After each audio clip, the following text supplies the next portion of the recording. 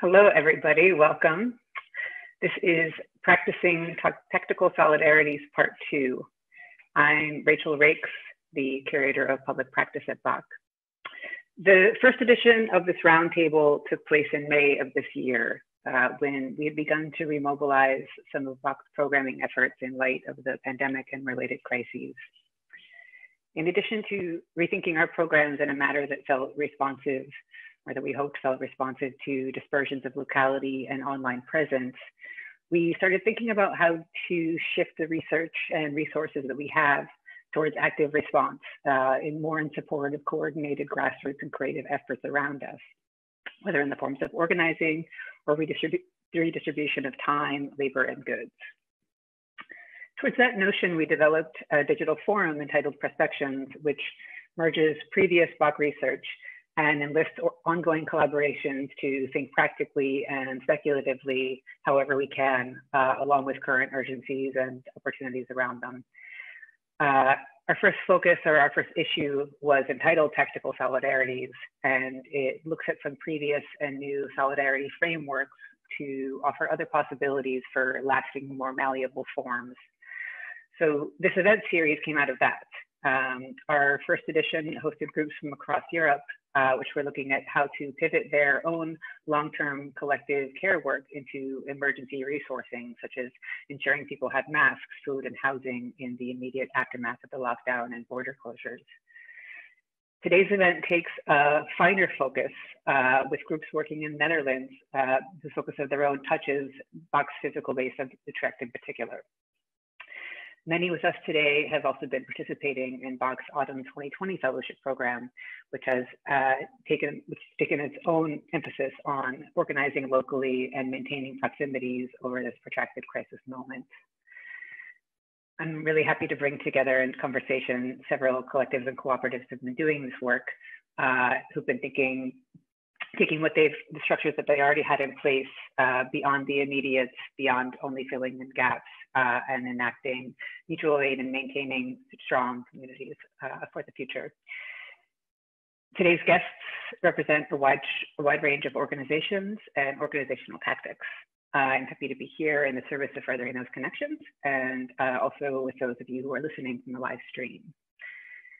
So we'll start off hearing from each of our guests, just to give an introduction of what they have been doing, a little bit about the organization, or often organizations they've been working with for quite some time, and how those different urgencies and organizations have been changing in this time, and also looking towards how to build coalition and strengthen rural and local communities for the future. Before we start with that, I'll mention that we'll be listening in on any of the streams. If you have any comments or questions, please feel free to put them there. And one last thing I'll say is, if anyone in the audience would like to share efforts from your own locale or network, please go ahead and offer them as well. It's always nice to keep building this.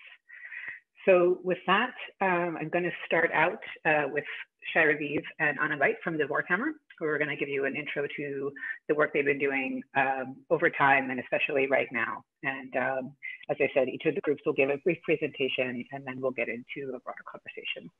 So Shai and Anna, if you could take it away. Yeah. Hello. Good evening. Good and strange to be here. I followed the first edition of this roundtable discussion some months ago, and it seems like a really long time ago. And now we are again in second lockdown day in the Netherlands. My name is Shai. I'm one of the co-founders of the Voor, which is a cultural meeting space in Utrecht, in the neighborhood Lombok.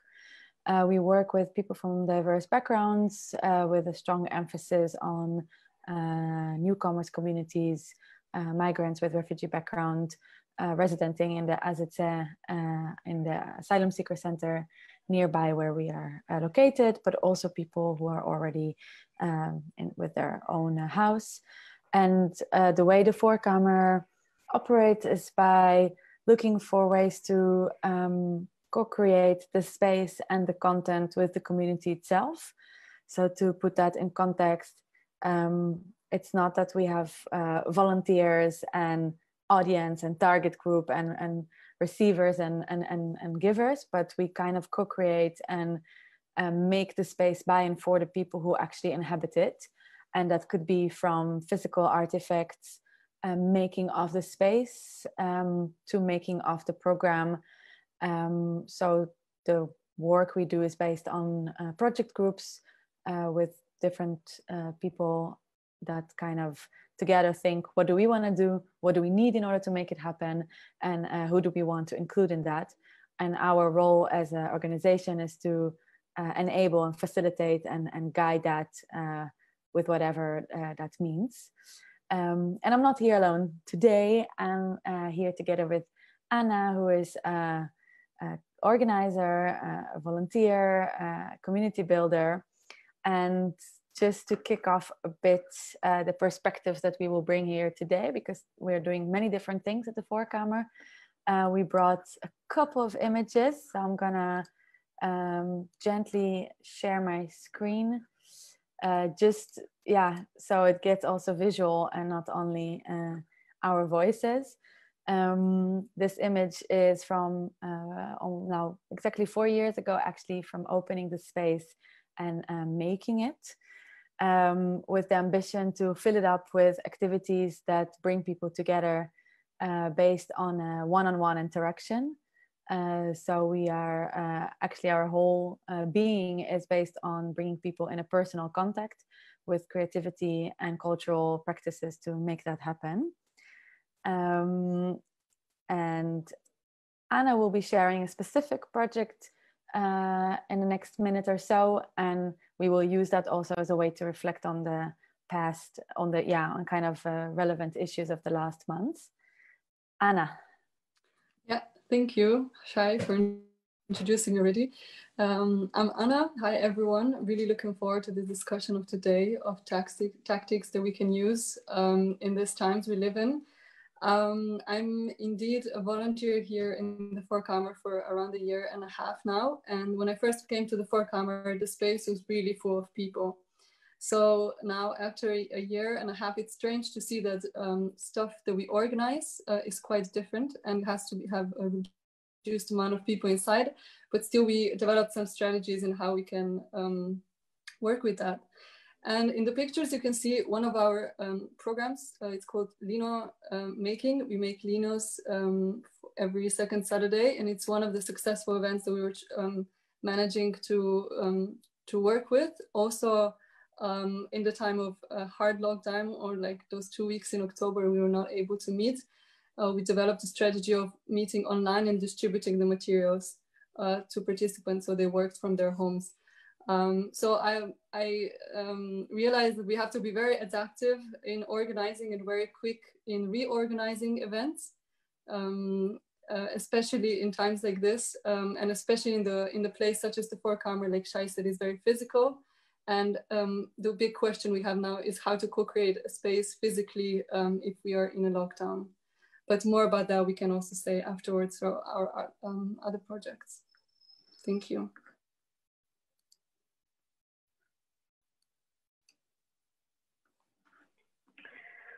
Okay, great. We'll take it from there with Michi, my professor. We'll talk a bit about migrant Utrecht.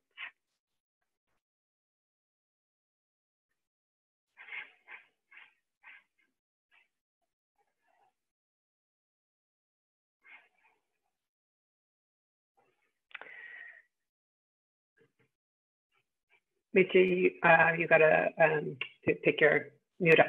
Great. Thank you. Okay, so I'm Michi from Migrant Utrecht and also from Linaman Art and Culture Network. And there are lots of organizations here, but I would like to focus on Migrant Utrecht. And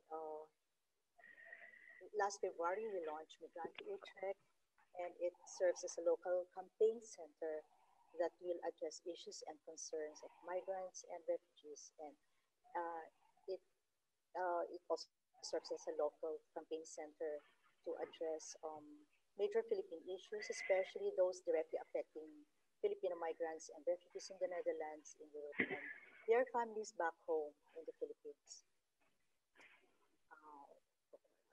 this. So this is the launch that we had last February, and they're trying to fix my audio. Can you hear me now?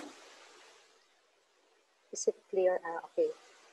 So this is the launch that we had last February this year, and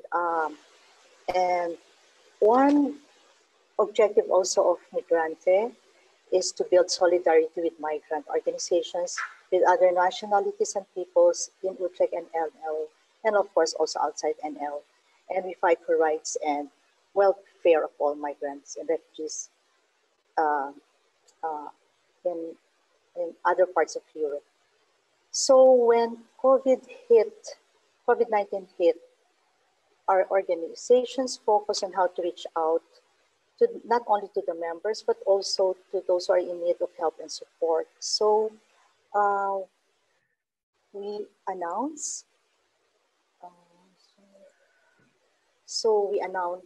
hotlines where we could reach out to them, and if they have if they need and they need us to support them, and if there's anything that we could do to help them with their health and other concerns, then they could call these hotlines. And when we sent out these hotlines, it really became busy, and so we started having these relief operations, and we also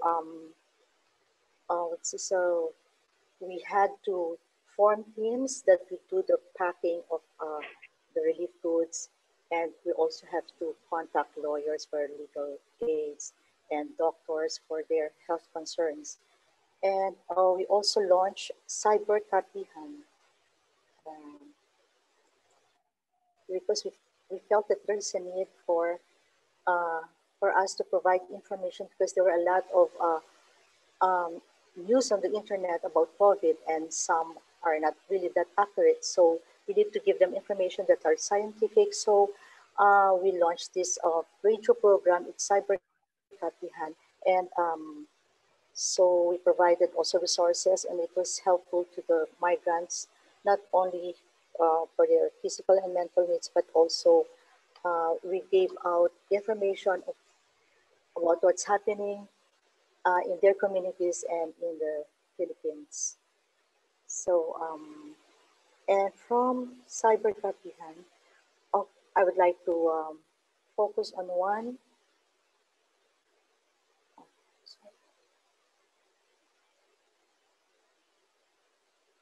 Here, one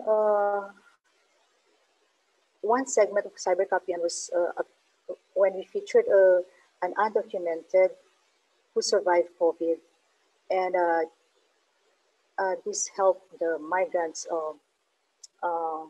voice out their anxieties, their problems, and everything. Because this woman, at first, she was really scared to get COVID test because she's undocumented. She was scared that she would get deported, but then so she tried her best to just take care of herself, and people were like discriminating her, but with the help of the community, she was able to survive, to heal herself.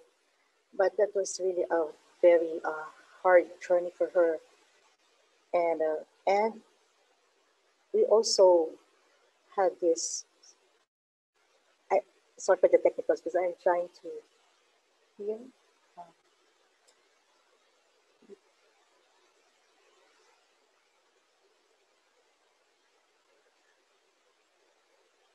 So Cyber Katihan, our local radio here in Utrecht, is part of a big global internet radio program, and this global internet radio program called Pinoy Radio Europa. This serves the migrant population outside the Netherlands and outside the Philippines. So that means 10% of our population could easily tune into this radio program, and that would be like 11 million, because 10% of our population in the Philippines are migrants. So that's one also. And we also have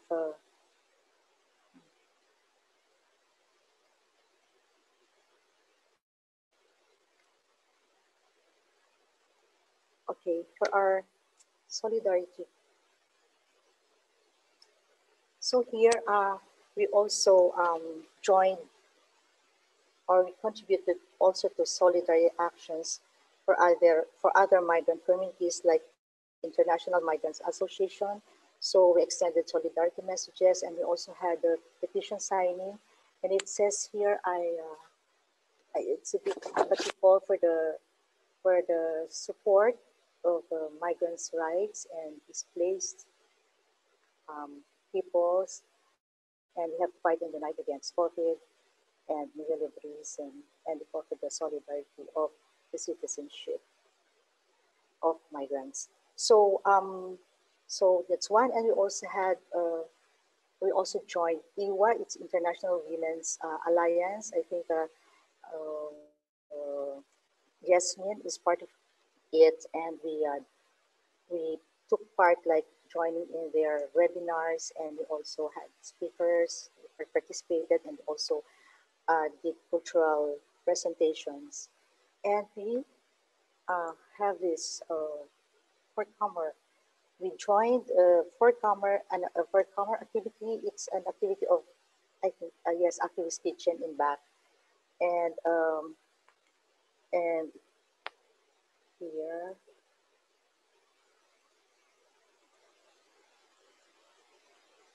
So we were able to meet other migrants from fourth-comer, and we shared recipes and we cooked together. And one here, June is yes, she is showing them how to cook biko. So biko is a recipe. It's a rice. The ingredients are rice, coconut milk, sugar, and we could easily relate this to the struggles of the toiling farmers who produce these three agricultural products, but of course they are among the poorest of the poor in our society. So these are just examples of how we do solidarity work, and of course there's so much more in our everyday activities. So here's people.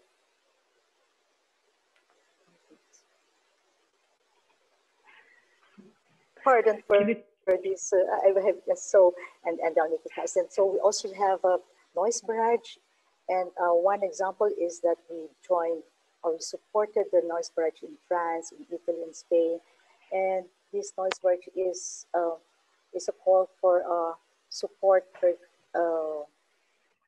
COVID-19 health assistance, and also to oust our President Utrecht. So, and then this is Pack House. We also have, we do like guesting in webinars and talk shows, and talk of solving the struggles of our people. And oh, I'm sorry.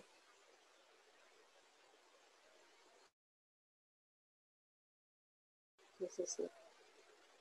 And then for the last part here, so we continuously do mobilizations, mass actions, and this strengthens our relationship with our other networks and migrant communities. So that's it. Thanks, Vijay. Yeah, thanks. We will turn to... Oh, that was so technical.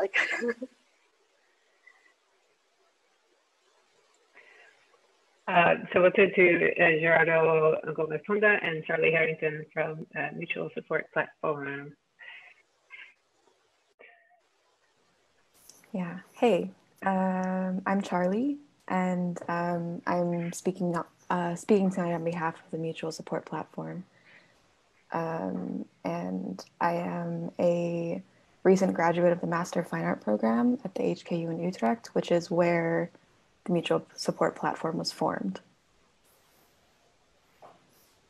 Hey, hello. I am Gerardo Gomez-Honda, and I am also speaking on behalf of the Mutual Support Platform. I am also a classmate of Charlie, actually, and I'm also a recent graduate from the MAFA HKU. So Charlie, would you like to introduce the mutual support? So the mutual support platform, like I said, was something that began within the Master Fine Art program at the HKU. And it's a space by and for students, alumni, and teachers within this program. And it was formed as a response to the pandemic,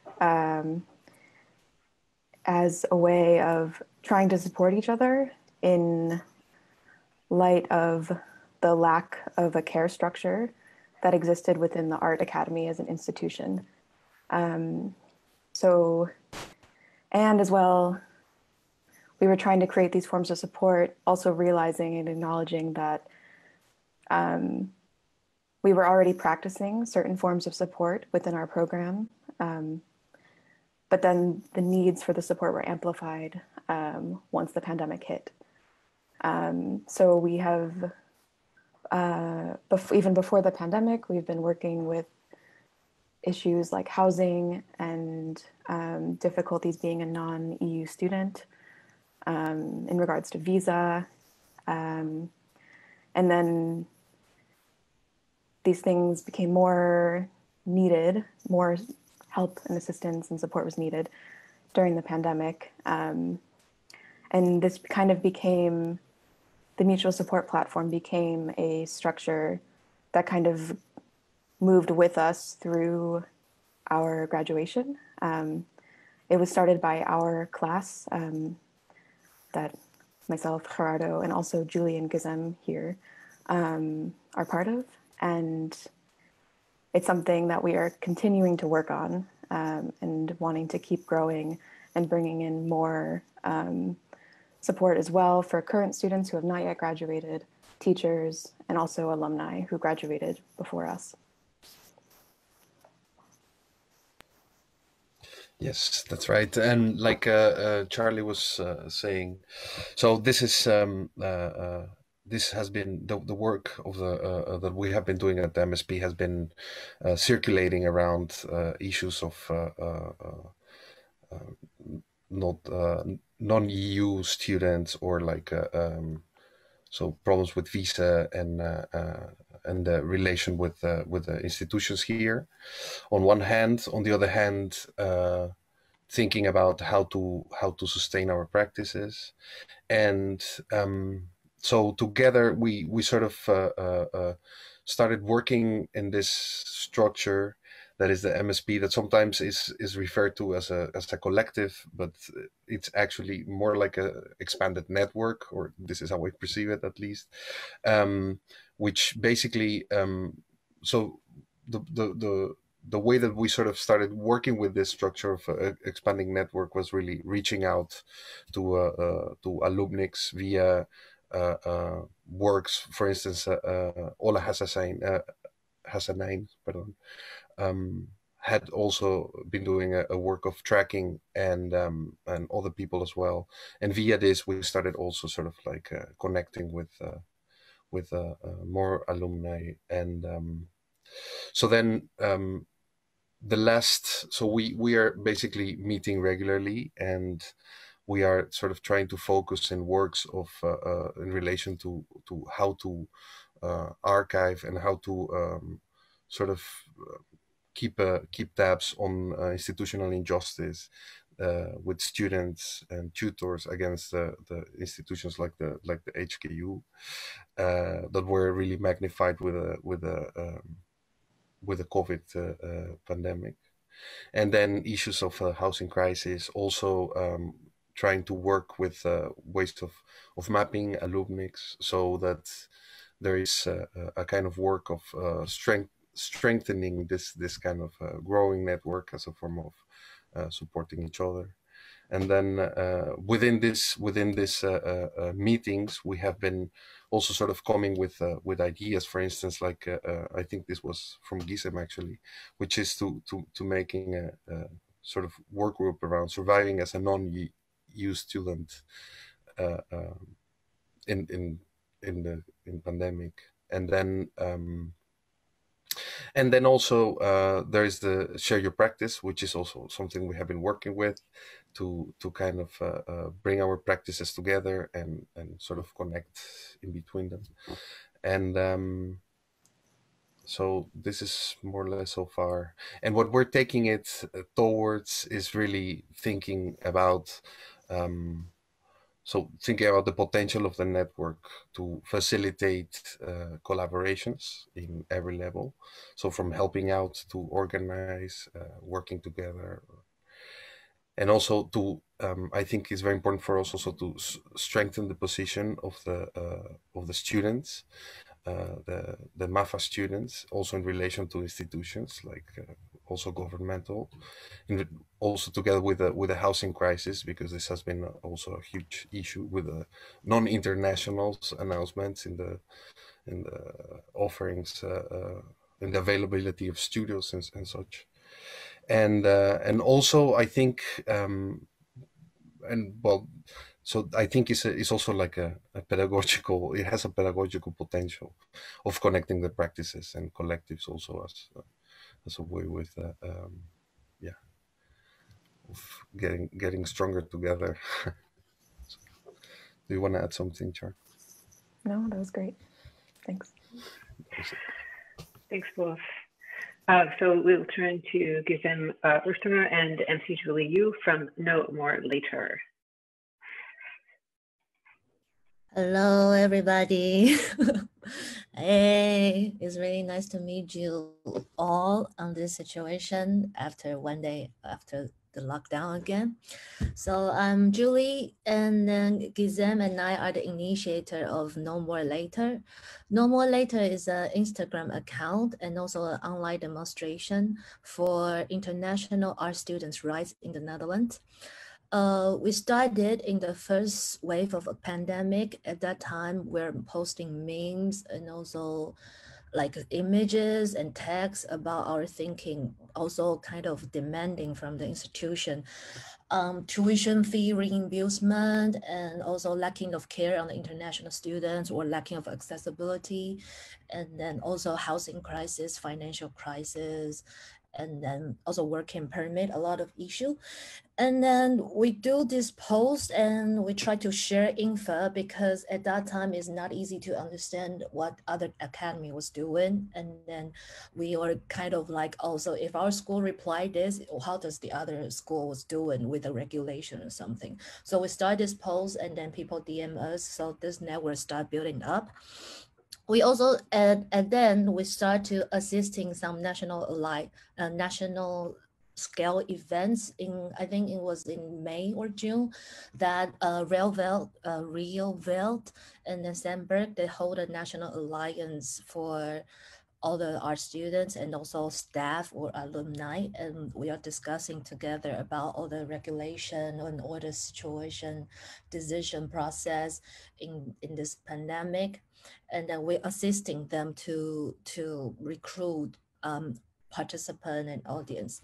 From that point, we kind of realized that if we want to solve this problem or these concerns or this unfairness or injustice that actually we embedded already before a pandemic, but the pandemic just showed immediately because our situation was like as a non-U student or as a student who have to work a lot to sustain themselves here, we don't really have time to talk about it, but pandemic forces us to talk about it because you cannot even give your time to other work actually. So you have to talk about it. And then, but also within each academy, every other non-EU student is really a minority. So, or international student sometimes is minority. So we need to make it a national scales. So at that point, we call out for collaborators from other schools. For now, we have 9 members from 5 art academies in the Netherlands. We do monthly meeting, we post together, and then we share information from each other and thinking from each other, and maybe we make posts to make an announcement. And then let me think what else. So this is how we and then now we're just trying to work as a group and see if we can sustain this platform, and then try to give some voice or help or assist to the solidarity of the political movement. And I think Gizem now can show you something that we have done online. Hello, everybody. I'm Gizem. I think Julie pretty much gave the introduction, so I would like to share my screen and show the account to you, and briefly mention like how we decide to make post about, and yeah.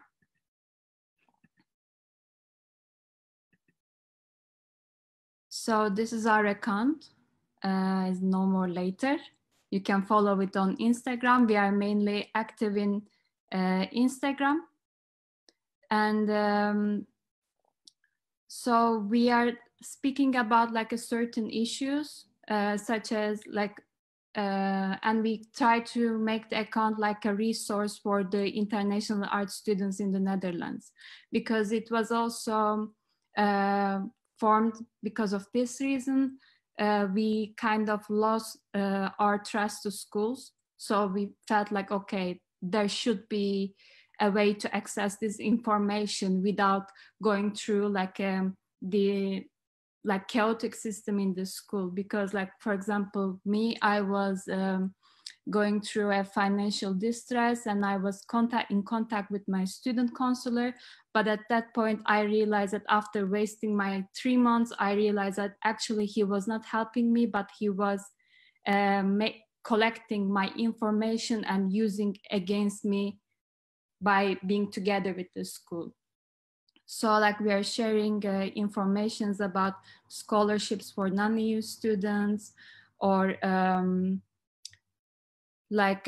some questions about how people deal with their second wave, or some like a student crisis, like an online switch. Do we have enough IT resources at home to follow the online switch? Like, do we have a stable house? Do we have a stable job to maintain our studies? So like we're speaking about that, but we don't have a certain like a stable structure. It also shapes through the information we get through our followers, but also through the crew members as well. Like if we hear that ARTES is increasing the tuition fees for non-EU students, then we make a post about it to increase voice and kind of creating a solidarity and a bigger crew to make pressure on the schools. So after we formed the account, we started to receive a lot of messages from our followers. So the account also became very interactive, that people are informing about their issues to us and we make posts about it, or we receive some collaboration proposals from other initiatives as well. And these are the highlights that we try to keep active. Like other two members of No More Later, Laura and Mia, for example, started Care Team because they realized that they're current students in Dutch Art Institute, and they say that they have been facing, or they are seeing other people facing some mental issues, that they feel lonely. So every Thursday they're making questions and answers, or give informations to followers, like what to do, or like what can you do in the Christmas time, like where can you meet with other people, or like other activities.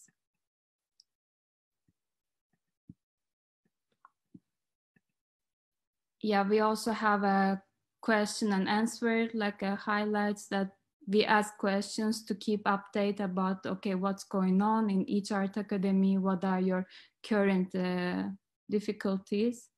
So we mainly try to keep the account interactive. And this is, I think, pretty much what I can say at the moment, and later on maybe we can provide more information. Thank you. Yes. And our future plan, or maybe ongoing plan is we're doing a podcast right now, and it's not released yet, but we're doing it. And then it's our goal was like sharing the student stories that's related to these conditions stems from the many political axes that institution put, like nationalities or even gender. And then now our first episode was recorded in Costco, and then we also thinking like maybe in the future this like our other group member can also hold it in other institution in other places, because now not all of them is living in Utrecht. Actually, only me live in Utrecht. And we also have other plans like we want to try to hold another national alliance for the students, or maybe for all the initiative that is rising up on social media due to all the concerns right now. And then also making collaborations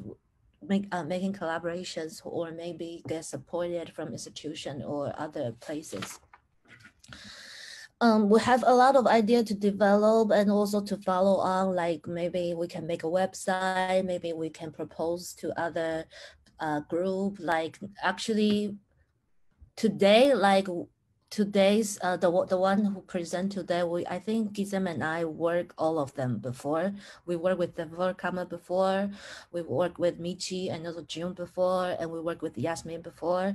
And then so like our two main goal, one is try to sustain ourselves or maintain ourselves, that kind of mean like still being active on the account, or build some website or other platform that can hold more message. And the other goal is like try to make collaboration or connection, or like try a connection so we can actually help each other or get mutual benefits on our project actually. Gizem. Shall I or like? So what? I think I kind of finished, and then I think we might actually want to propose some question to you actually. So due to this lockdown, this is second wave, and the moment and the atmosphere really feels similar to the way when we started, like full of crisis, full of uncertainty. But like this is second time, and then it already take us 1 month to actually understand how to react it or try to put action on it. So that's why Normal Later was started on the Instagram account. But now we kind of also don't know how to navigate or how to respond to it. And then I don't know if anyone have idea like related to lockdown, how can we show some support or show some solidarity immediately? Like maybe it's not immediately, but also what should we actually think, or what should we actually do?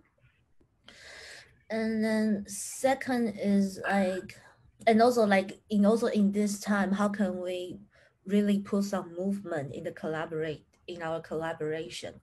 Like we have some proposals, and then but the thing is it's so hard to divided our labor, our time to it, because all our members are volunteering based. And then like everyone have their own life. It's already too hard to manage your personal life. And then now there are so many ideas in our group, but we don't have the resource inside at all to actually make some movement. Like if every member is busy in making money in their personal life, they cannot give the time to this volunteering based work that much. And also sometimes it's not only about funding, it's also, do we have the space, do we have the place, like really materially resources? Or so that's what we are thinking about recently. First is related to the lockdown, and second is like, I don't know how much we can keep going on without this feedback or without this bouncing back on the material, on the support, resource support. You know, this is how we want to propose to the group. Awesome.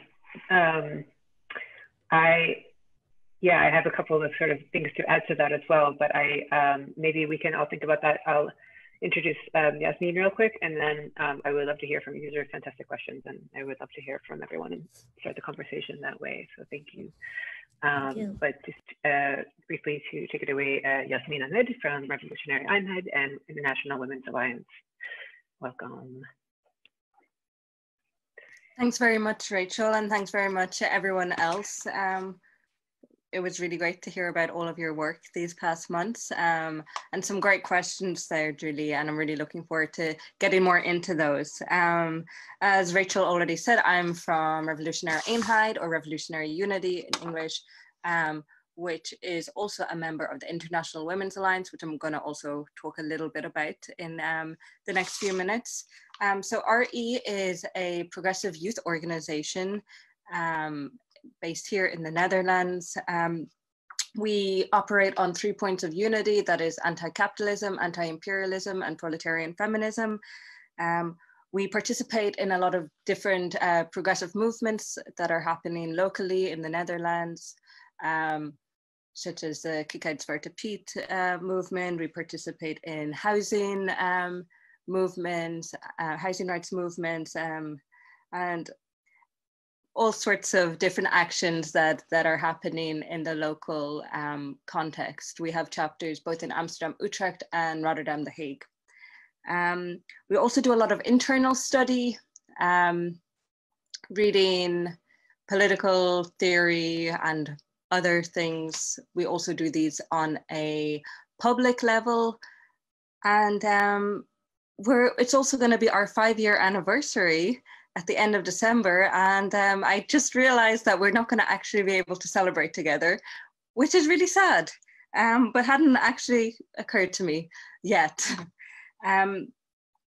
So being I was just talking about our activities, about our educational activities, but really I think what RE is strongest in is our anti-imperialist work, and we have a strong emphasis on our internationalist solidarity activities.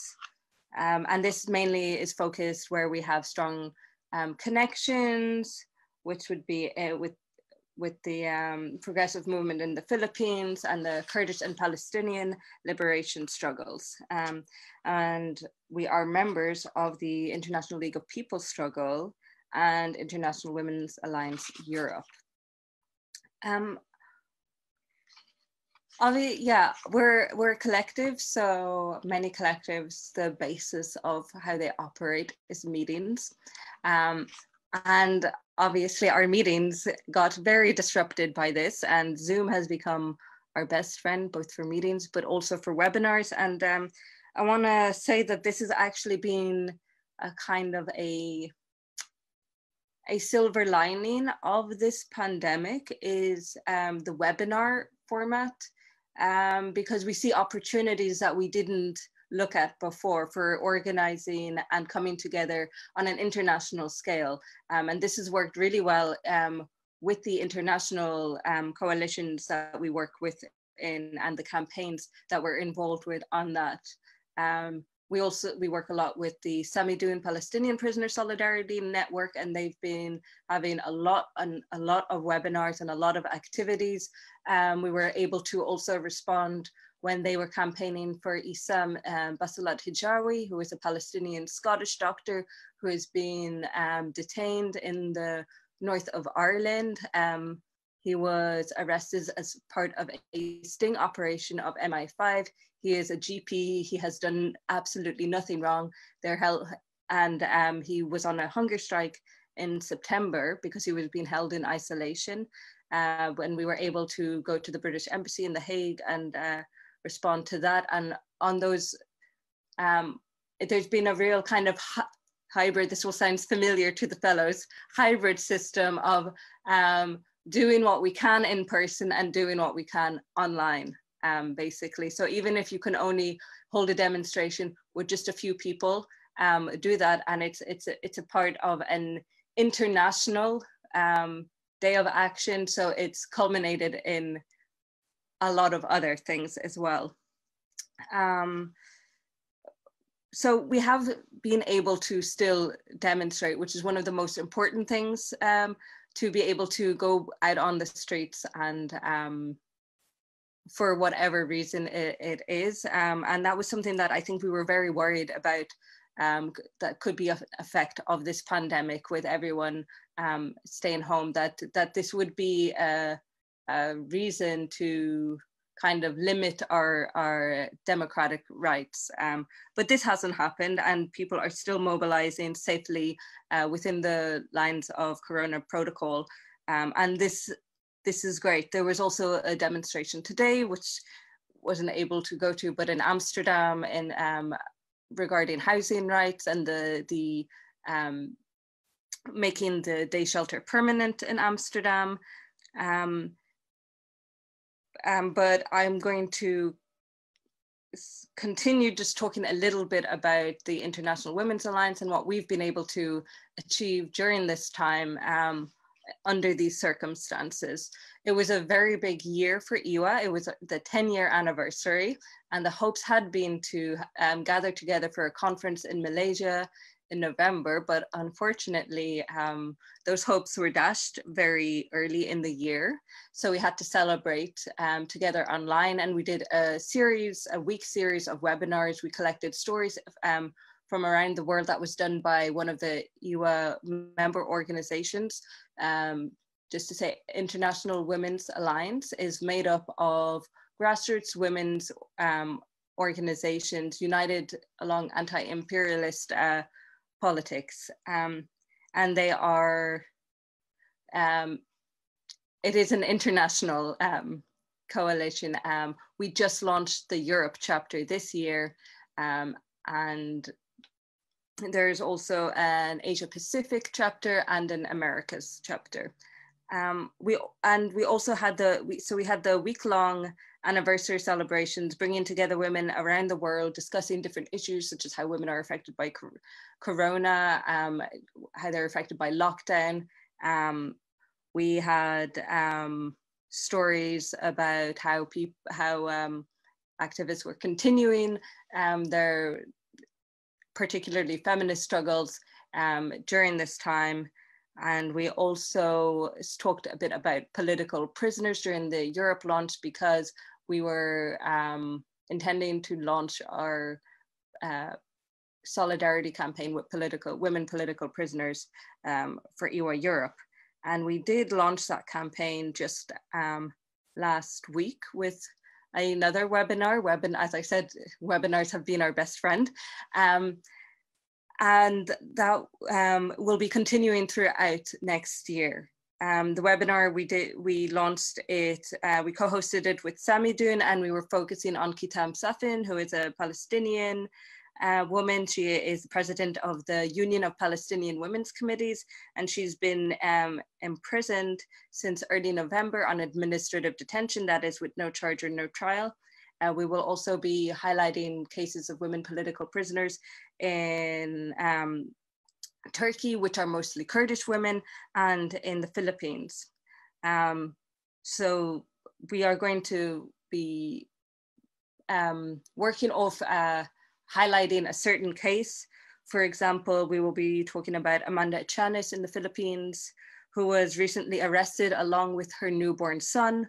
And she also was in prison with her parents when she was just 2 years old. And we will also be focusing on Sabahat Tunsil, who is a Kurdish politician. She has also been arrested recently for statements that she has made against the government. She is a parliamentary politician. And so basically we've really had to just go to online to trying to convene as much as we can online and share information and campaign and find new ways of being together. But of course, it's in a hybrid format where we can, for example, on the 25th of November was the International Day against Violence Against Women, and IWA was also there. And at Rotterdam, with some other women's organizations to mark that day, as we always do.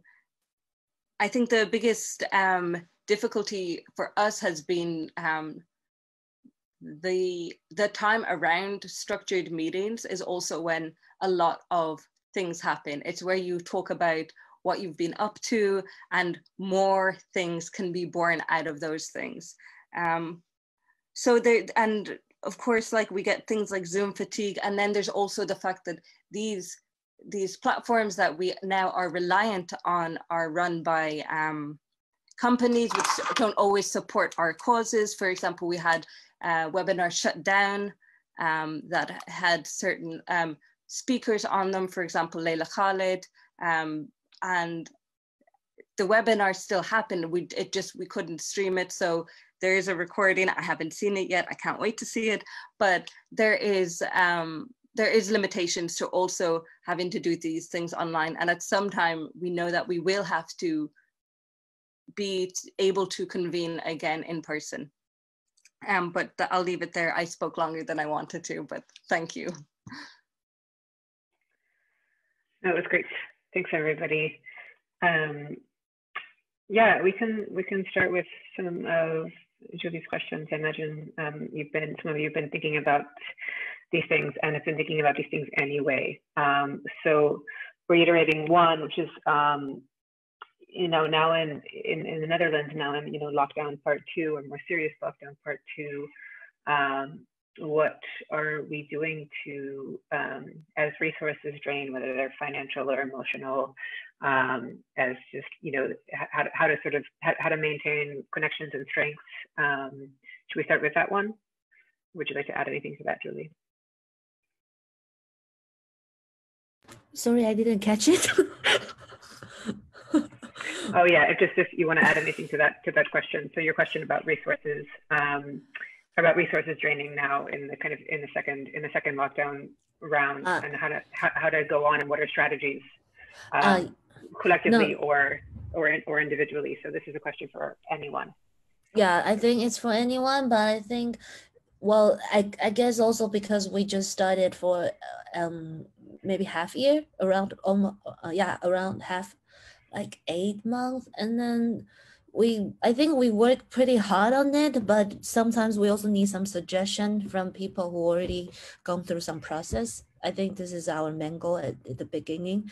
And also the second is like, also, well, actually that I was talking the second. My first one is actually just thinking about this lockdown, how many more people will suffer again, like what we were before. And then how can I never get this as in my project, actually. Yes.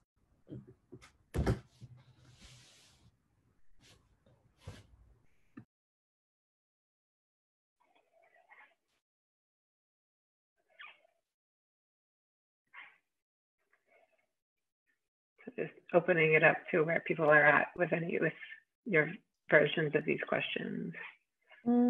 Maybe a thought that comes to mind, not a solution-oriented thought, but more something I noticed that during the first lockdown, and I guess in the coming weeks, because it's a space that focuses mainly on organizing physical activities and gathering moments, you can't do that. So it's like, okay, what do you stand for then? But I noticed that from thinking, what can we then do?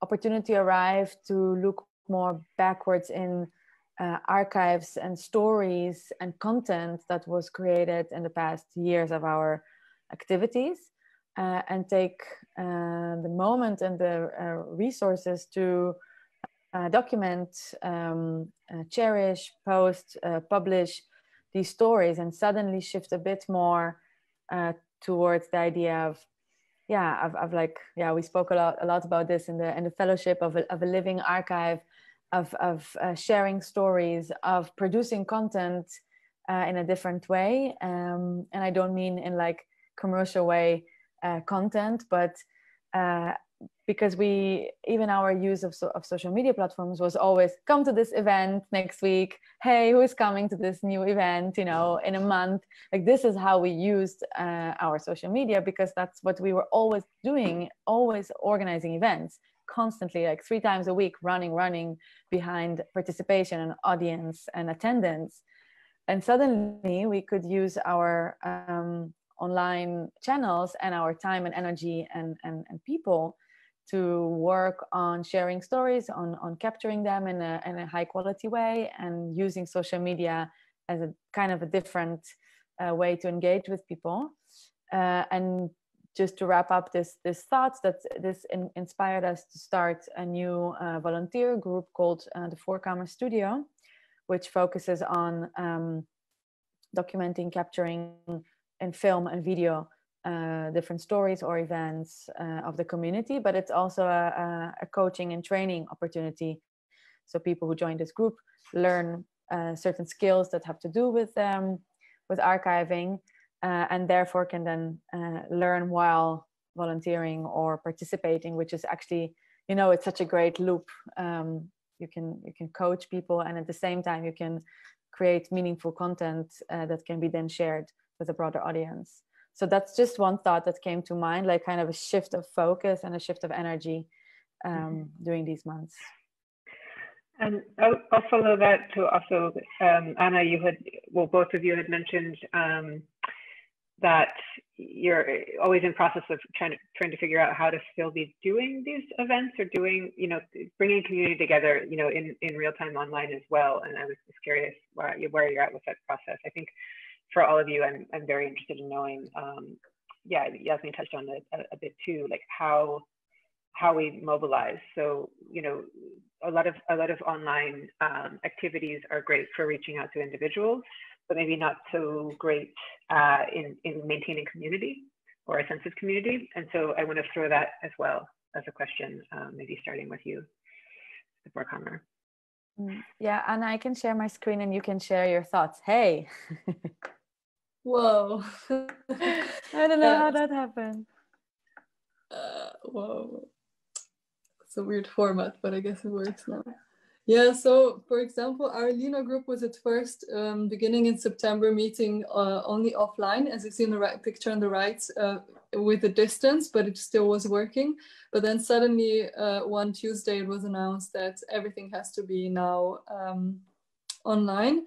So in the one day before the workshop happened, we had an idea of packing basically materials in small like bags, you know, the fruit bags you can buy in Albert Heijn, to just put all the materials inside and then invite people to have a pickup of the material in the voorkamer.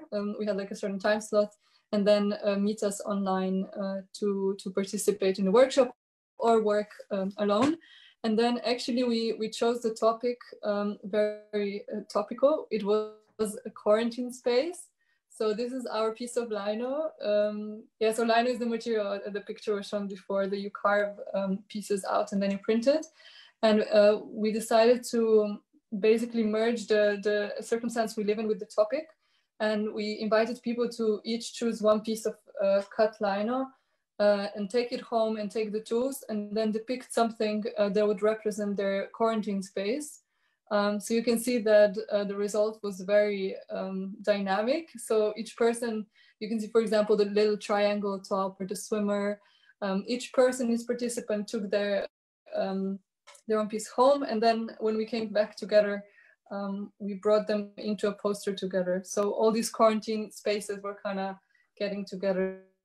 So I think in our experience, we needed a lot of thought coming into this to organize something like this, also in an only online space. But we think that it is certainly something that we can also take for future. And just by the fact that we gave people materials, just the fact that they had them home, I think it made them feel more like they can participate than if we would just say, okay, attend this online workshop now. But just the fact that they really went there and showed that they had a pickup, like a pickup box kind of thing. But maybe also deliveries of materials would kind of contribute. And this Borders event is also just another result of one of our Lena sessions. That we created a poster for another event called Perspectives that happened actually last week and worked in the same way. Each participant did one piece and it all came together in the end. So I think there certainly are options to make it, to reorganize the ways we used to do Lino workshops, to now do them in the lockdown in January as well, probably in separate physical spaces, but still coming together. Yeah. Thanks, Anna. Yeah, I think the sense of adaptability and flexibility is then key here.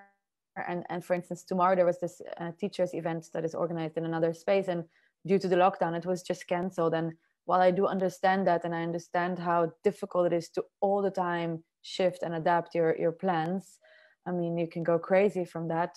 But yeah, I do feel like organizations and groups that manage to quite quickly adapt and be flexible are able to accommodate more of the needs of this moment. I have a few more examples with me of really fun ways to deal with some of these questions, but maybe I'll pass it on to other speakers, and we could hopefully share a bit more later. Cool. Sounds great.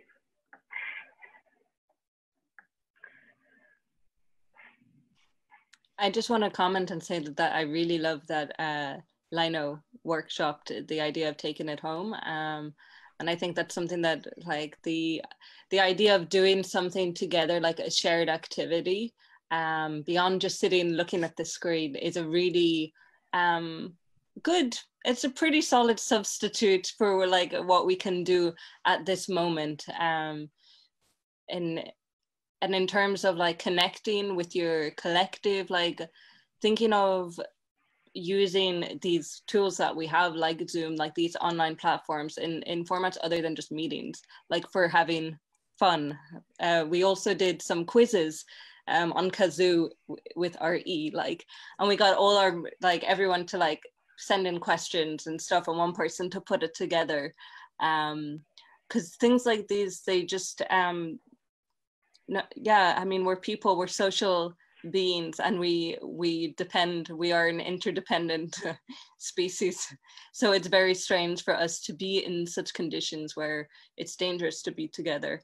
But thinking of ways that we can be online beyond just sitting kind of with each other, I think can be, especially for a new collective, thinking of No More Later and how you want to connect with the people who are in your collective or platform, who the people who need it, like maybe launching some kind of online activity to get people together to get to know each other, and it can be around a certain activity to make it less awkward, because it can be very strange adapting to this. And you know, you also don't want to, I think keeping it in a good time frame is also important, because staying too long on your screen can be tiring. Yeah.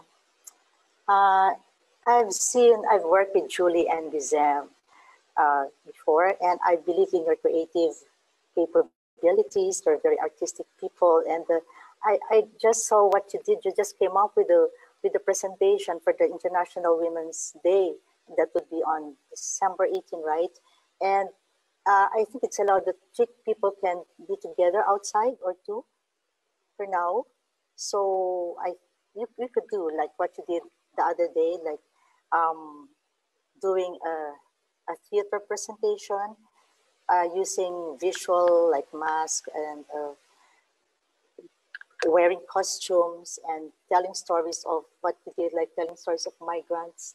And I think it's very important to develop now the educational component of we can educate migrants and also our host governments and also the people from the parliaments and the people we need to go to for help using our creative. There are many creative ways and means to do that. So one is theater, one is radio play, one is puppetry, and then you can show it online. But I guess I don't know if I understood Julie correct, but the question is also more like how in this type of care structures, we often forget ourselves. So how vulnerable body and mind can put effort on this kind of collectives or initiatives. Like we too created this platform when we were a student and we were about to graduate. And actually it was chaos and it was so difficult to handle with it. But at the same time, like we were the only ones, not like only students, but it's like if we don't do it, if a student doesn't do it, then another person cannot do it because they don't know about it, you know? I mean, right now we are alumni and we don't know about the current student problems. So student has to inform us about it.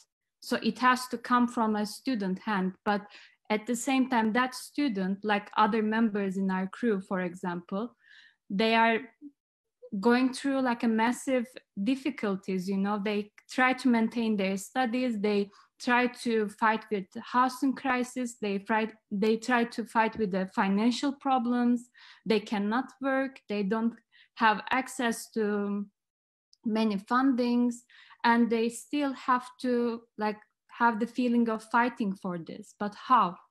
Because it is very difficult to find this energy. So the point is like, okay, how can we maintain this kind of platforms or initiatives, collectives? This is my question. Yeah, I maybe want to echo that and add a little bit too, also to Charlie and Gerardo at Mutual Support, is thinking about how the school structure almost tries to foreclose, you know, ongoing knowledge about these issues or organizing by being, you know, it is a short term, you know, the students cycle out.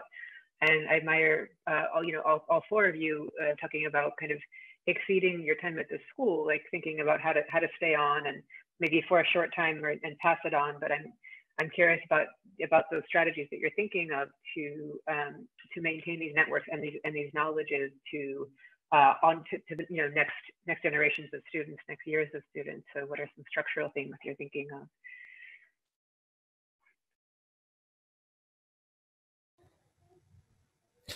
Yes, thank you, Rachel. Yeah, indeed, and I think this also speaks a lot about the work that we have been doing with that we did with the fellowship in relation to the living archive, which was mentioned by Shai already.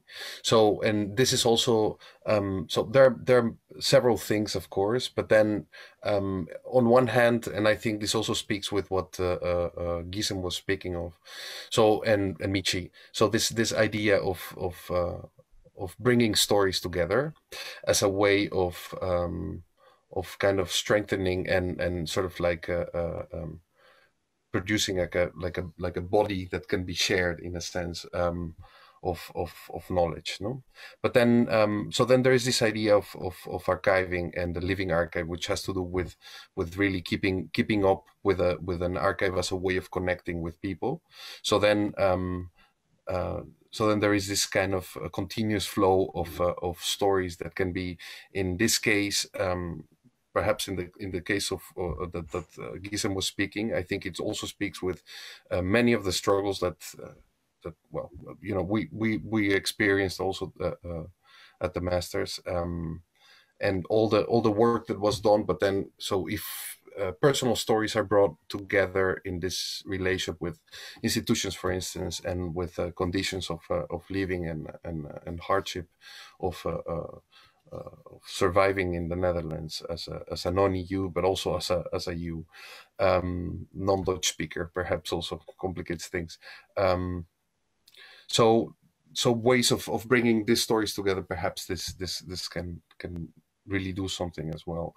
And I think it's a great idea, like of this idea of Michi, of like sort of like activated with a kind of visual resources and things like this. So this on one hand, and on the other hand, so then there is the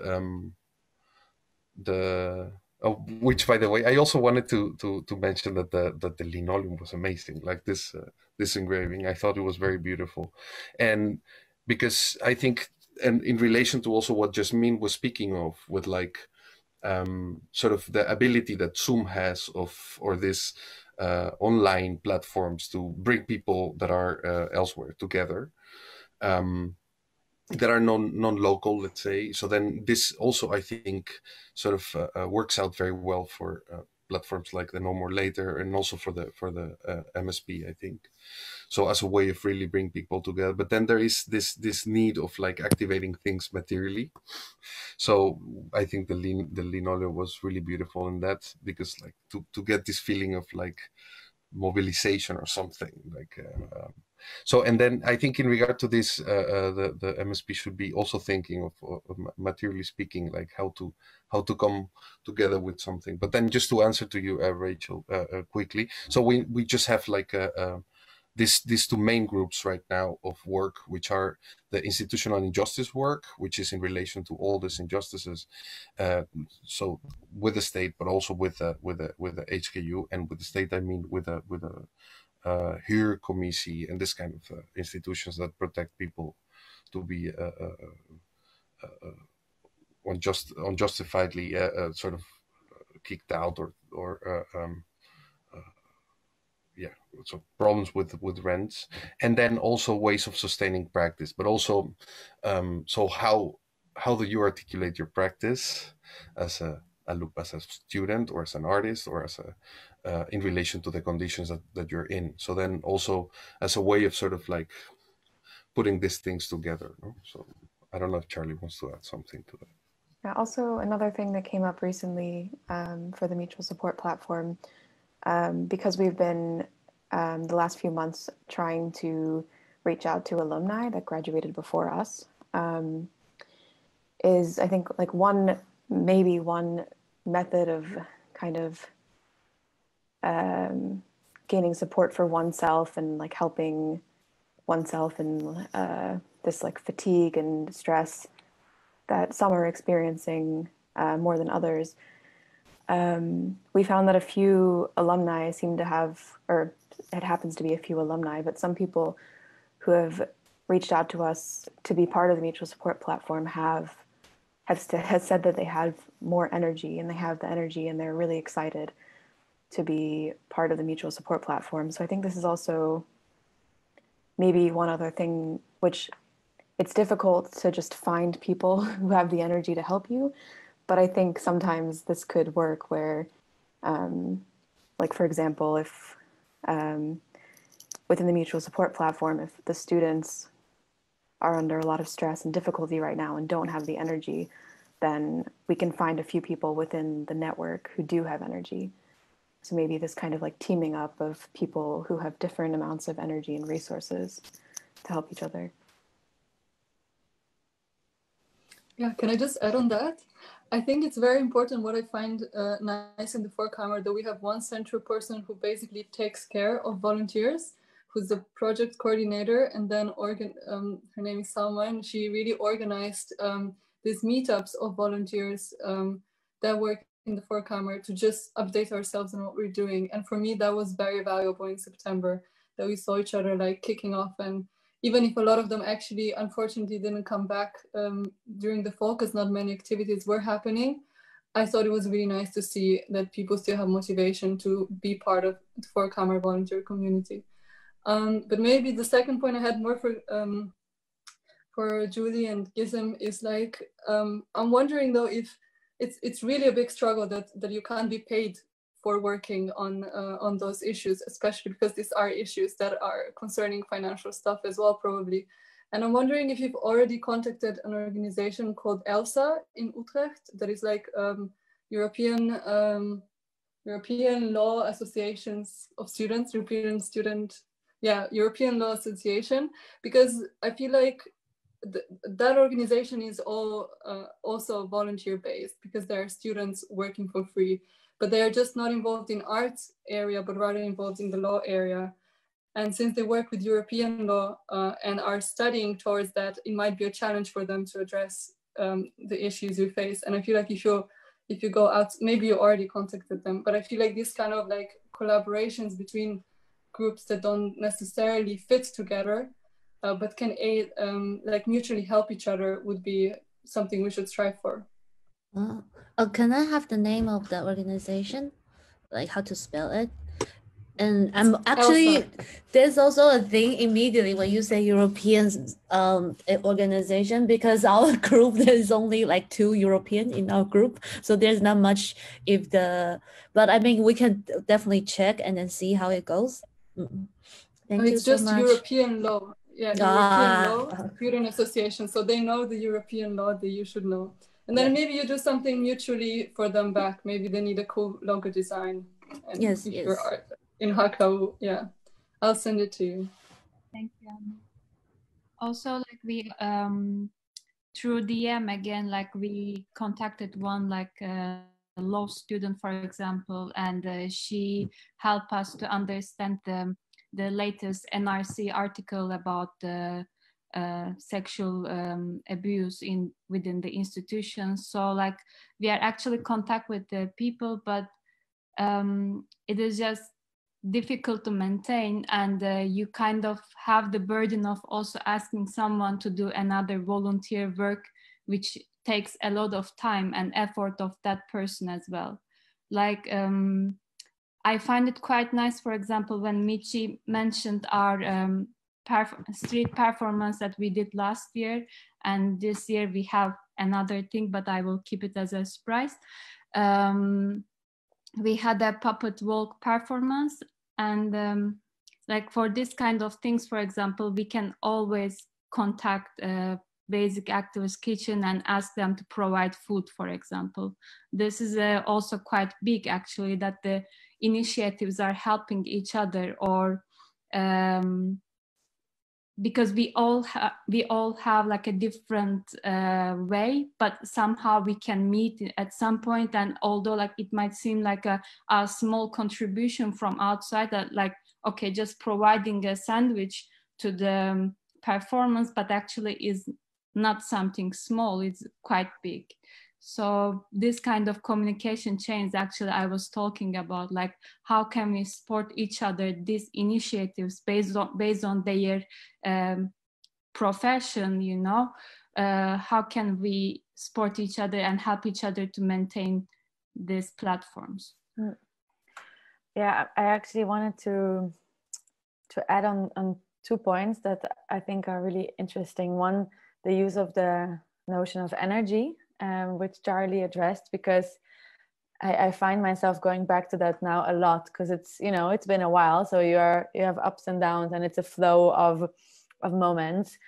And I see how a lot of people that were very active in their voluntary work in the voorkamer and around have lost their energy, and even when there could be events to attend, much less people come, even when it's possible. And there's kind of a, I guess, sort of a, you know, a communal fatigue, but also with a sprinkle of laziness. And it's kind of easier now to stay home as well, or it's, you know, also a bit scary, so you rather stay home. So on one hand, there is this huge loss of energy that I think just we feel how it feels like work of years is kind of well, I don't want to sound very dramatic, but it feels like a lot of things need to be built again. On the other hand, what I thought is quite interesting is people in educational programs, so students that still need to continue their education, they still need to have an internship or a work experience place, approach us in the voorkamer. And now we kind of started thinking, okay, so someone is doing an internship, then we directly think of them or encourage them to also be active participants of the community. So not only doing like backstage tasks, but also actively join work groups. And this is something we didn't consider so structurally before, because we didn't have the need, because there were enough people active. But now every person who's doing an internship or a research project within the voorkamer with their energy, because they, you know, they want to complete their studies, is an active member of a project group, and bringing that energy that they have driven by their need and their wish to continue their study as planned has really helped with bringing kind of fresh circulation. And then the other point that Gizem was mentioning about collaboration, which is I think a really important one, and I'll quickly share an image because it's fun. But this is so our initiative is located in a specific space, but it's a small indoor space. And during the summer, we found ourselves having the opportunity and the need to collaborate with different spaces in the city, BAK, the Nijverheid, and Raam. And before that, it was hard to see how can we collaborate, because we have a space and you or they or have a space. So you see yourself as like, sometimes it's like islands in the city wanting to do their own program, attract their own audience, get traffic coming in and a full program. But during the pandemic in the summer, a lot of shared spaces were emerging. So we did our programs in other places, which were also really happy to have a program because everything was canceled. Festivals, performances, everything was canceled. So it was a mutual way to collaborate that prior to this seemed to be missing, like what is the common ground? So I really hope that a more multi-local approach between spaces of, okay, it doesn't all have to be in our house, but how do we share spaces, share programs, share resources? I really hope that that would stay, so that we could continue hopping out and in between spaces more as a network rather than, you know, islands that are programming inside their own little active space.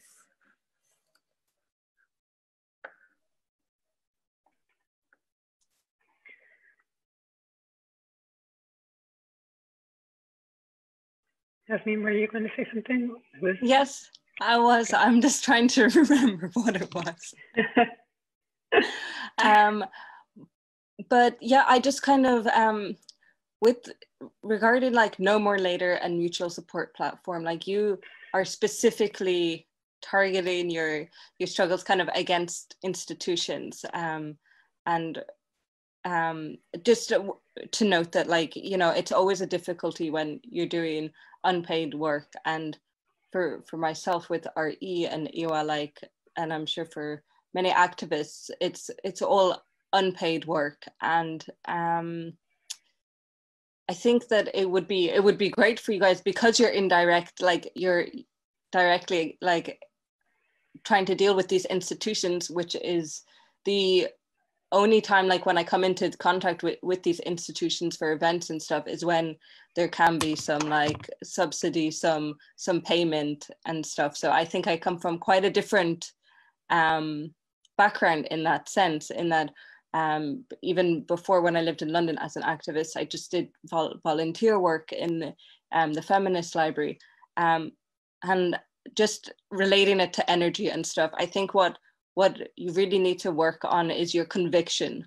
and your belief in the work that you're doing, because I think you can draw a lot of energy from yourself if you believe in yourself and believe in what you're doing. I know that sounds very, it's very like a motivational speech, but it's very true. And I think that you guys have great plans. And I think that maybe we can have another meeting with some of the people gathered here and some others that isn't a webinar, and we can really talk about how do we move forward. Like, let's set some meetings, let's have some discussions around this, because I mean, it's really important also for those who have more experience in building organizations to pass on that knowledge and support those who are just starting out. So I just want to say that yeah, if you have any questions, if you want to have a meeting, if you want to talk about possibilities and ways forward, I'm completely here for you guys. Like, I really think that you guys are doing a great job. And yeah, I think we should really support, see how we can support this.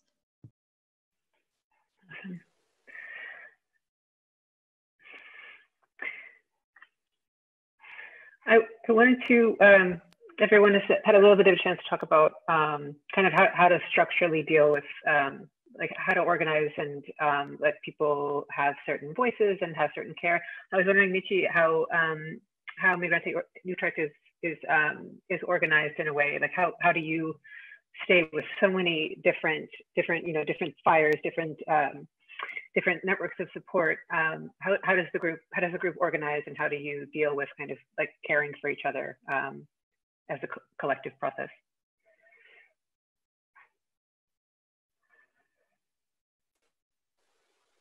Yeah, actually, we work on common issues.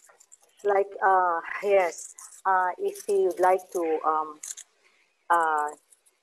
address the issues and concerns of, let's say, the undocumented, then we collaborate with undocumented communities and organizations, and we do some brainstorming on how to help out. So that's one. And we use creative forms like in organizing communities and organizations, and like we do workshops, and it depends on the interests also and needs of the group.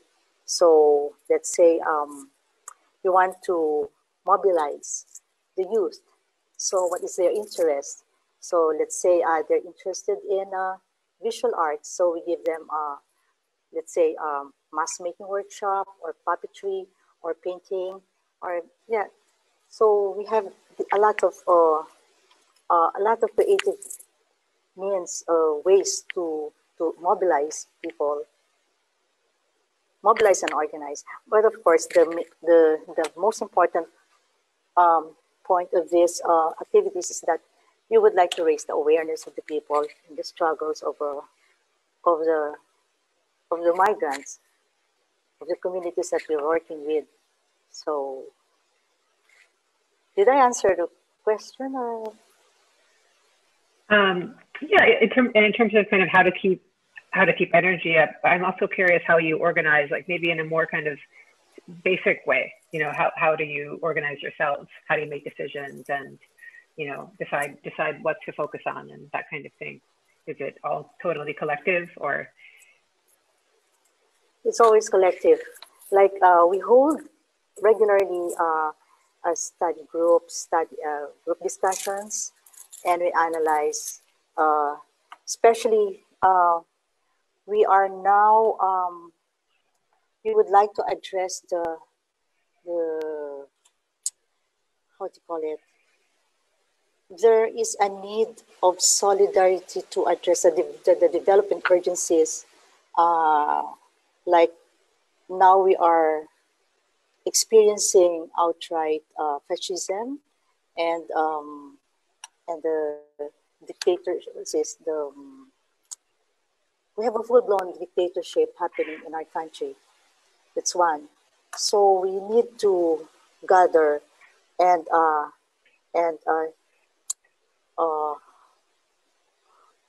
we need to study. We need to talk about these issues, and then reach out to how just develop ways on how to educate and how to raise the consciousness of people. So what we do, yes, it's just like what we do. We do house calls. We go to houses of migrants and educate them, and we also do webinars. We hold like forum, or we hold little group. I would say we organize small groups and we give workshops. We draw out from them their experiences, and then until we come up with something to discuss these issues. And and finally, there's always this call for a concrete action, and it has to come from them. Yeah.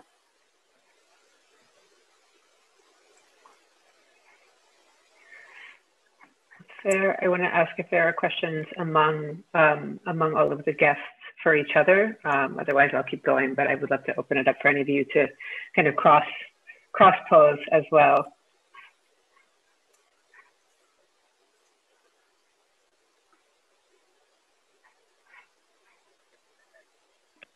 Okay, Gerardo. Yeah, I was just wondering. And I was thinking a little bit with what Shai was speaking of in relation to the interns working with directly with working groups and that are involved with the community, and also with what Jasmine so generously offered to us, to the MSP, to know more later. So I was thinking in relation to these two things, and so on one hand, the sort of the possibility of having somebody having somebody around, like, so just me coming into a meeting, let's say, and then sort of like sharing a little bit knowledge on so the internal works of becoming a collective, in a sense. And because, you know, the MSP really works in the basis of like the work that is brought in, right? So if somebody brings work like an initiative and needs something, then that something gets activated, and it's like this. But then, sort of like to get from her a little bit of so that would be fantastic. And then I was also thinking with the four-camera, with what Shai was saying, sort of like this also as an infrastructure that can sort of allow people to find ways of grounding their work, you know, like to really fight this sort of strange idea of becoming artists in this sort of fantastic way, but really to sort of like exchange basically knowledge for just, you know, work and creativity or something like so to sort of how can we take this further maybe, and, you know, also channel it with a master of fine arts perhaps, and so things like this. But then, so that on one hand, and on the other hand, the infrastructure, that sort of like getting this kind of knowledge would just mean. So like I was thinking on this. So if maybe somebody wants to answer. Yeah, no, I mean, I think it's really interesting to think how as a student and an artist, you can position yourself on one hand as a maker, and on the other hand as a participant. And what does that mean to navigate between both positions? So I relate that to almost monthly questions that we get from students that are doing their research about the topic of migration, which is a very relevant topic at the moment. But there is something, and I myself define myself as a researcher, so I'm aware of that, but there is something very one-sided about the idea of researching in order to, you know, get the information that you need to write a great thesis. So I'm asking myself and thinking along with the notion of infrastructure and getting organized, what does it mean to be on one hand a researcher or a maker or a student, on the other hand an active participant and a member of the community, and can you do both, and how does that enrich spaces and places, and how does that enrich your own study? And I feel like with time, and even more these days, that notion of the participator, the community builder as an artist, as a researcher, has become more and more important and exciting, actually, as a strategy. So for sure, I'm sure there are many ways to ground that in a certain structure with the master program and other programs. Yeah, definitely.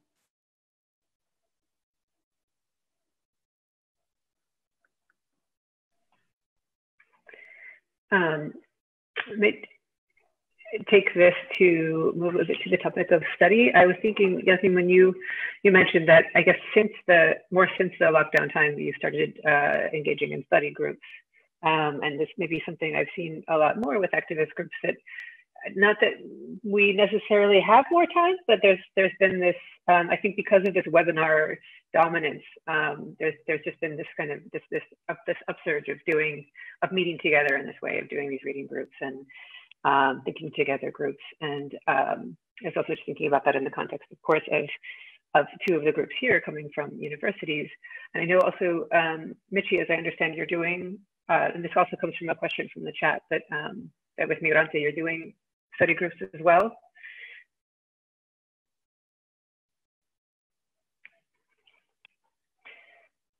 That with the migrant community here in Utrecht, you're also performing study groups.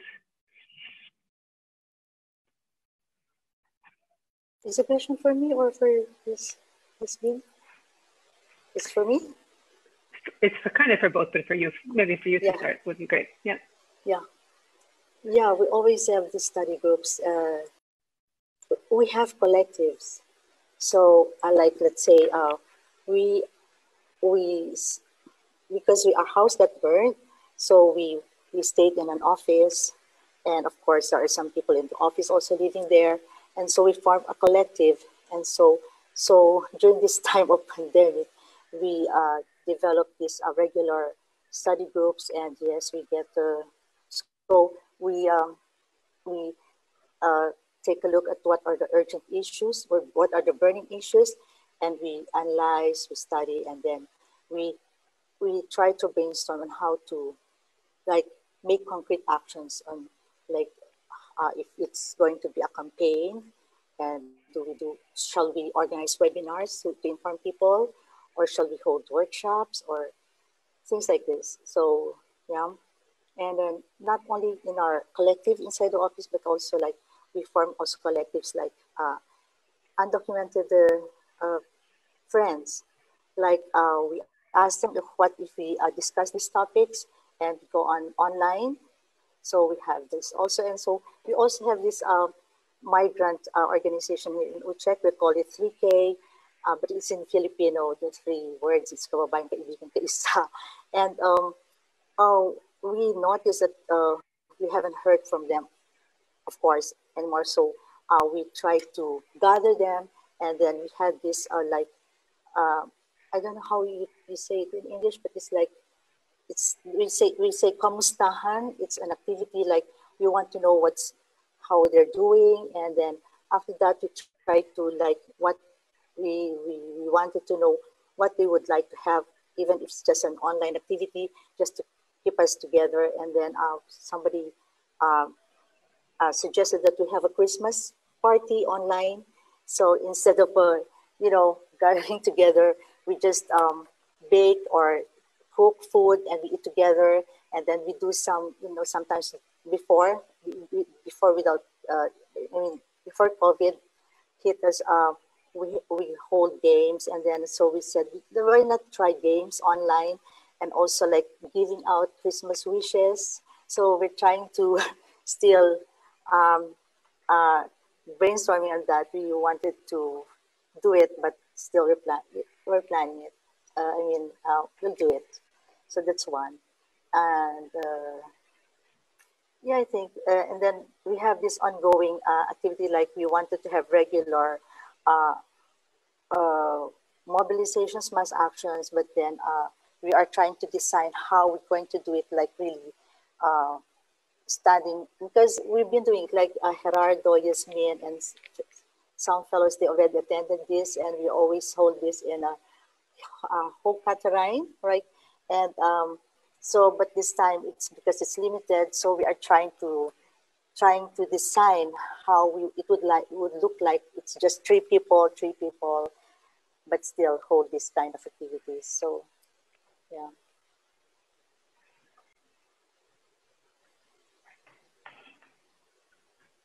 But the study groups is online and not online, but we keep our distance, of course. And maybe I'll just continue with talking about the studies. Study groups are something that we've also done before COVID, but it's become more of something that we can continue. And it's actually quite difficult because right before I think it was in February, we had a public study session where one of our members was leading a discussion on commodity fetishism, which 30 people attended, which is pretty good for a very, very heavy Marxist kind of theoretical discussion. And we were really looking forward to having more of those kind of gatherings, but they haven't happened yet. We did have one last week, an educational discussion on Anton de Kom's book, Why Slavery in Suriname. And I have to say that, like, how we usually would do it would be to have someone select a reading that they will then lead the discussion on. But we are now trying to figure out, like for the last one we had, we're trying to make it more structured because we can't come together, to give people more support, like before the actual event itself, like questions to think of and some guiding support for it. But in general, like, yes, indeed, there's been a huge, I think, upsurge in like online learning gatherings in this time. And I think that even all of the webinars that have happened are an educational resource. For example, like I mentioned Sammy doing earlier, but also the ILPS and so many like progressive organizations are regularly having these webinars. And there's just this incredible catalog online now of all of this knowledge that is accessible, like as long as you have a computer and an internet connection. There is just an incredible amount of knowledge that has been built online during this time from across the world. And after the pandemic, it's going to be quite a task to try and like bring that stuff together, because it is all really amazing. We've had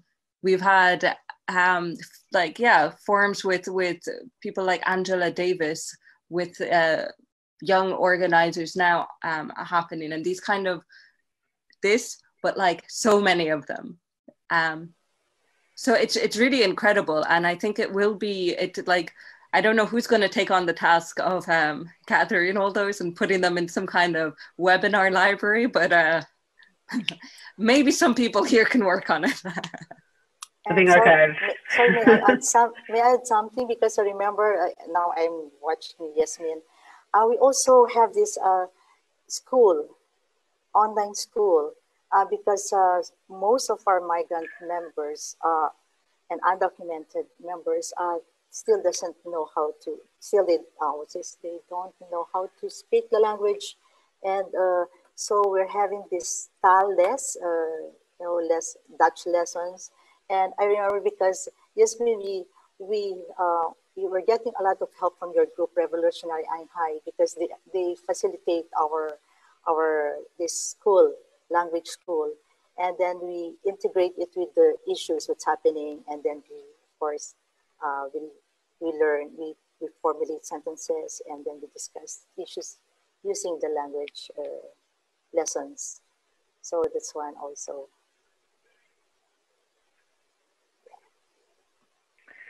Another question from the chat, and maybe this is in kind of partial closing also. We have about 15 minutes left. So the question for any of you is more about direct emergencies or urgencies. So maybe what are things that are most urgent for you right now, and or what do you need the most?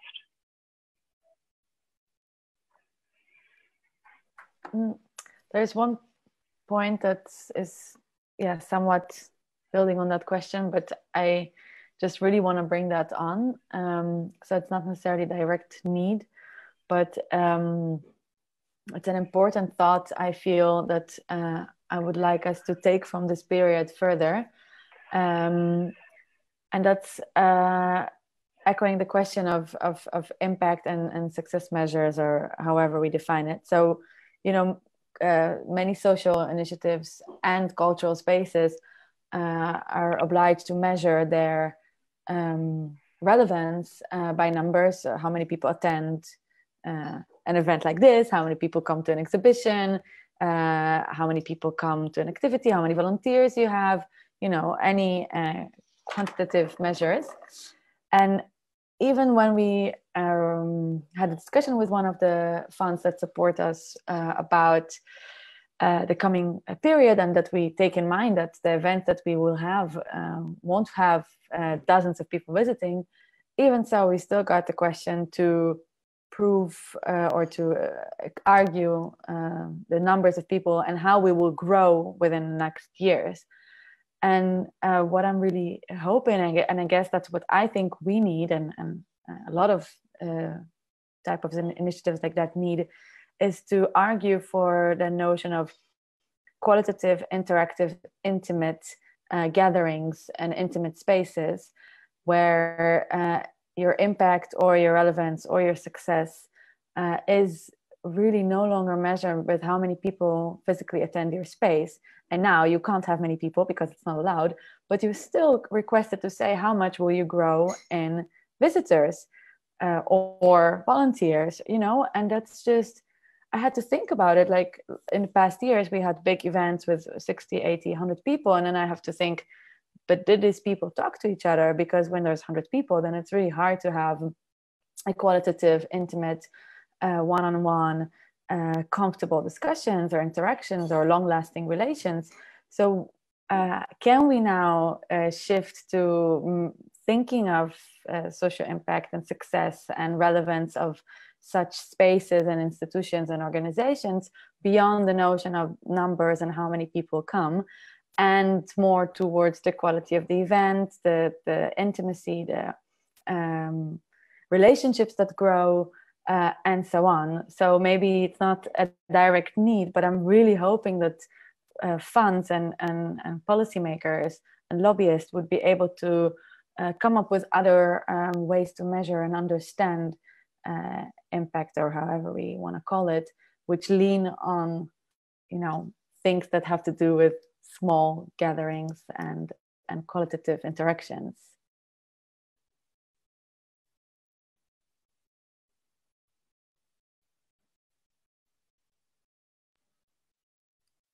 Yeah, I'll go next then. I completely agree with what you're saying, Shai. I think that it's there isn't much meaning in numbers, but there is a lot of meaning in everything else that happens in an event. And I kind of said a similar thing earlier when in regards to demos. Like it's important that these things happen because of the reason that they're happening and the context, not just to have a lot of people there. And to more specifically answer your question, Rachel, about needs and urgencies. I mean, that's a very difficult one because we've been in this situation for so long. I want to say vaccine. I just need everyone to be vaccinated so we can all be together again and have a hug. But beyond that, I don't feel the urgencies or the kind of crisis that was felt in the first lockdown. I think this is for a lot of reasons, because we kind of know what to expect, because there's also a vaccine now that will be started to be disseminated in this country very soon. So I think, and also just, yeah, we've been here before, and we also were expecting, we knew that this was going to happen. It was just a matter of when the government would actually implement it. I think the biggest need is for us to just keep continuing and persevering. And that really is a collective effort. And I think just to stay connected in whatever ways we can is a fundamental thing, so that we can just get to the next point. Because there's always things on the list. Then the list is very long of things to do. So perseverance is, we need a bottomless bucket of perseverance. And emotional agility. Yeah, I will build on top of that, because that's just very well said. I think what we urgently need now is also a platform for some sort of positive news, because everyone is very overwhelmed with the numbers, and just this is just a general thought. I think so to provide and disseminate like positive news about what's happening either in our collective, like Shai said, like sharing stories of what we've been achieving so far, but also, yeah, to keep up this energy flowing around, and also not focusing on Corona, but like on random news. So we can use the platforms that we have and we own, either like social media platforms or just people we know to just share that there are also good things happening, however idyllical and utopic that sounds. Yeah, and then to just add to that, like, I think what we need is that we people, we keep on showing up, you know. Like, I'm so appreciative that Anna, you still organize a couple of activities, and people that still find the energy and the motivation to organize or to come physically or online, so that we show up, that we come, that we participate, that we engage. So it doesn't feel like all the work is kind of dissolving into the quarantine space, but that there's still action space and people that want to be together. That's, I think, so deeply needed.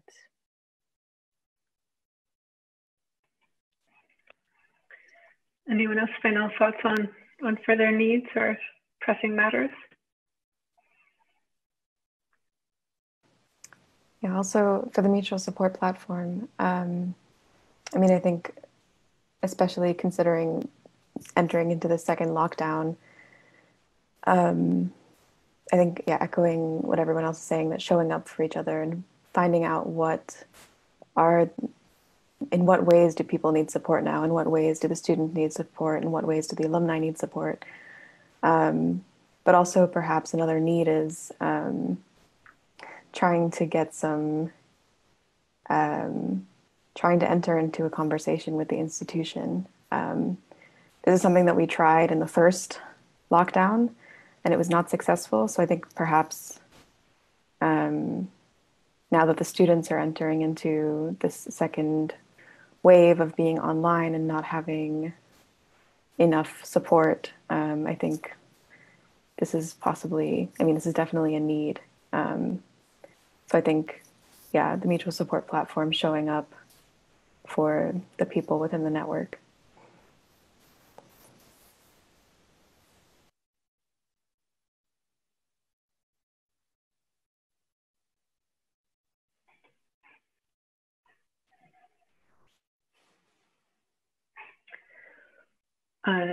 Any further comments, or I will start to say thank you and wrap it up. I want to first of all thank our funders, the Dutch Ministry of Education, Culture and Science and the City Council of Utrecht, and the two people currently three people currently running the fellowships, Sanne Kassenberg, Rena Kallenbach-Rome, and Jenna van Heeswick. And then especially for the work put into tonight, Hedda van Groening and June Satteray, all from BAK. I would like to thank all of you for joining us here on the Zoom and out on the live stream. And I want to ask you to take care of each other. And I'll sign off and see you all in various online and real spaces post-vaccine soon.